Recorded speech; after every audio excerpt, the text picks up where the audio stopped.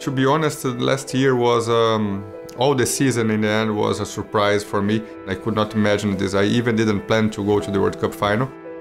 But beginning of the year, Vitic, he turned a gear, you know. So yeah, he was jumping better than ever. And yeah, in only 4 shows, I got all the points I needed. I even doubted about to go or not to the final because the horse was already 15 and all these points. But yeah, in one moment I told, if he's jumping like this is my real chance, you know. So I went there. The horse was jumping like fantastic, and yeah, we were really close to the medal, you know. For 1 second in the last round I lost the medal, but still I'm proud about what we did. We often hear it said it's harder to watch than it is to ride, and last year in Omaha we saw the frustration in the kiss and cry area when Yuri just missed out with Vitic on a podium finish from his son, who really did show his grief at his dad just missing out on a top 3 finish. My son, he's more than a son, he's a really good friend, you know. We have a really good connection. He lives this passion also. He's really fanatic about. He was really competing from the kiss and cry, not only watching, you know. So, and I think all this makes him learns a lot and get experience that he's gonna bring not only for the sport but for life. Yuri Mansur, he's in bright yellow. You can't miss him in the same way that you can't miss the Brazilian football team. But this weekend, it's not about colour, it's about points. He's come here on a horse that already jumped clears in the first round in Oslo and Helsinki, and he needs a few more points to get to his 4th Longines FEI World Cup final in Riyadh in April. And so this weekend, this class here in Amsterdam is absolutely vital because there are only 2 other opportunities after this weekend to get points at a Longines qualifier.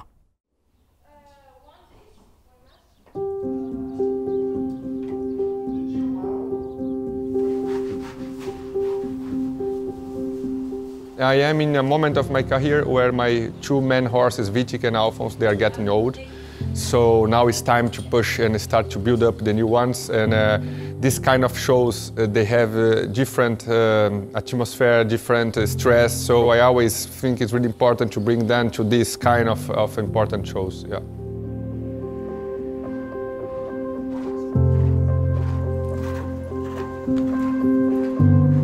Here I have my old friend Alphonse, the one I jumped at the Olympics, the one I jumped the World Championship. He is doing really, really well all these Grand Prix World Cups. He was second in one of the Grand Prix in Basel, and he's planned to go to the World Cup Grand Prix on Sunday. And here I have my best friend Vitic, the horse that has a long history with me. Last year he was 4th place in the World Cup final.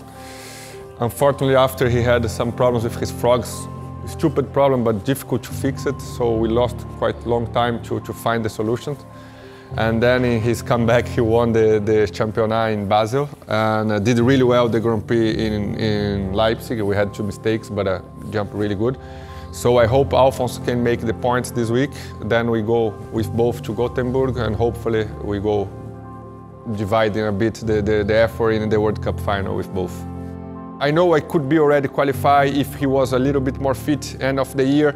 I also didn't plan so much with this one. For a moment when my mare got injured last year, I thought I could even not go to the indoor shows because, you know, the old horses were a bit complicated cases, but one moment to the other, they came to the good direction. So obviously I want to do well, obviously I want to go to the final. But I'm so happy that they are fit again, and there is a long season, Olympic season coming on. So yeah, I don't feel this pressure. I just want to do as good as we can this week, and we are well prepared. I think we will do well.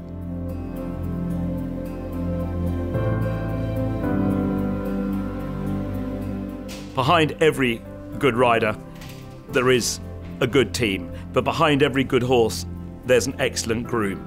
And these horses don't come to these World Cup finals and perform in the way that Yuri's or any other riders perform without the expertise and the love and affection that the grooms give to these lovely horses. It's a really teamwork, no? Obviously the groom is one of the most important pieces of this.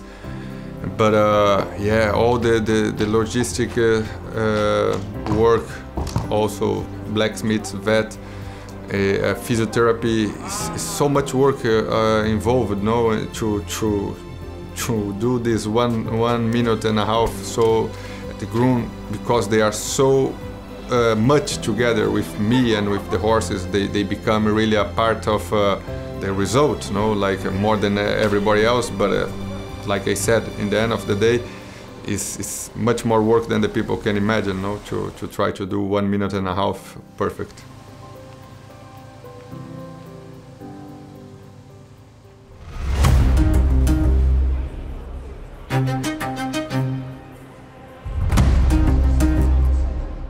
Jumping Amsterdam is now an established venue for the Longines series. It's one of the best shows on the European circuit, and the fans really back that up. They've had a sellout crowd here every day this week for all the dressage and the jumping. 6,000 people, and I'm sure we'll see it during the World Cup go absolutely mad for all the riders that come in to compete for the Longines qualifier. This is not going to be a walkover for anybody. We've got last year's winner, Julien Epillard with Donatello Dorge. We've got Max Kuhner for Austria. You've got Unwavering flying the flag for the hosts here in Amsterdam. And of course, you've also got Daniel Coylewood Legacy. He won 8 days ago in Leipzig. And Yuri Mansur has had a really good week. He's had 2 top 10 finishes already. So coming into the qualifier with QH Alfonso Santa Antonio, he really looked as if he was one of the favourites to go into the jump-off. To be honest, I think since the first horse there was Alfonso in the warm-up, and then 50-50 straight away he had a good placement.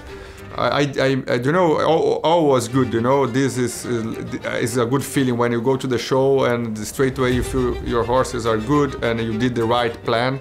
So every horse was fit in the right competition and they jumped good every competition. Welcome to the 12th of the 14 legs of the Western European League, and all the roads lead to Riyadh. Time is running out to get points for the athletes. Early on in the first round, it looked as if the time allowed of 73 seconds was going to play a real part. In fact, it did.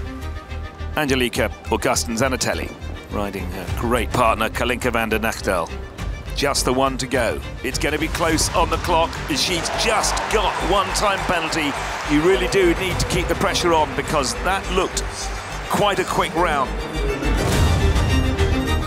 Michael van der Vleuten with the very exciting 10-year-old Darko Stallion, Bailey van Het, Brewershof. It's tight in there for a big horse like that, but brilliantly ridden by Michael down to the last. 73 seconds is the time allowed. He should be all right. It'll be tight, but I think he'll be okay. No, he's not. It's one-time penalty, 1/100th of a second over the time allowed.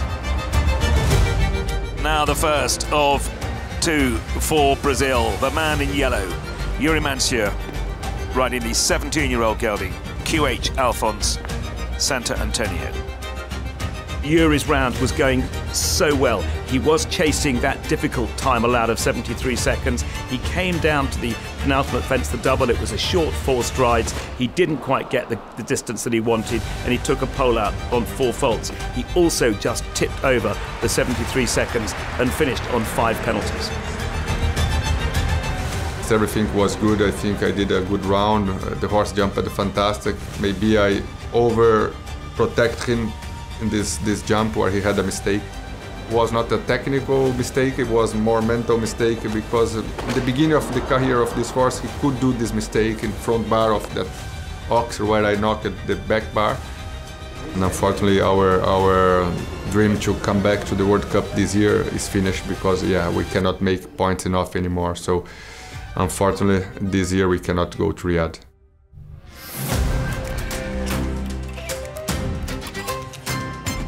Seven out of the 40 got through to the second round, 3 of them representing the Netherlands here in Amsterdam.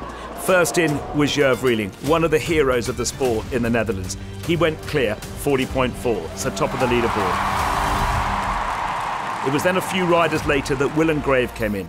Another one for the Netherlands, another huge hero. They went mad. Perfectly judged. 40.4 he's got to beat. He comes to the Oxa. The Longines Oxa, 38.33. Willem Greve salutes the crowd as he goes into the lead with Highway TM. What a performance!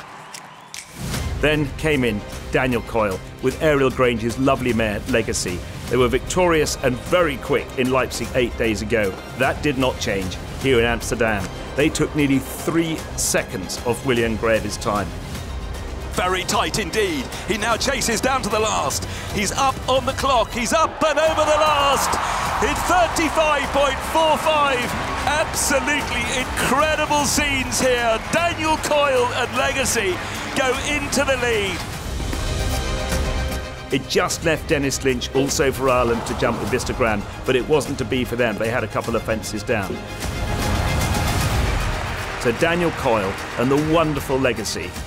Now, 2 consecutive Longines FEI World Cup qualifiers. He's on his way to his second Longines FEI World Cup final with Legacy. He was 26th last year. This year, he has said Legacy is in the best form of her life. Can Daniel Coyle, riding Ariel Grange's Legacy, win the Longines FEI World Cup final in Riyadh?